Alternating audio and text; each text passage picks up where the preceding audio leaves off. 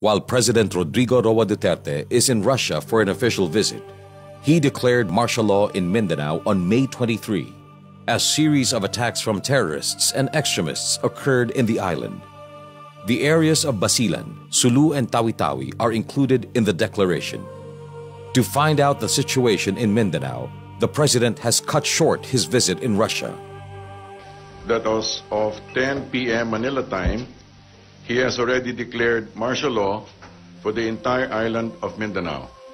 After martial law has been declared, within 48 hours, the President needs to submit a report in Congress, either personal or written. It is stated in our Constitution that martial law and the suspension of writ of habeas corpus is effective only within 60 days. The extension is up to the Congress decision. Martial law can be negated by the majority of votes in Congress.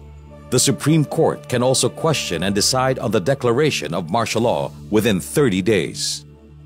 President Duterte's declaration of martial law in Mindanao aims to protect the residents who are being ruthlessly killed by local terrorists.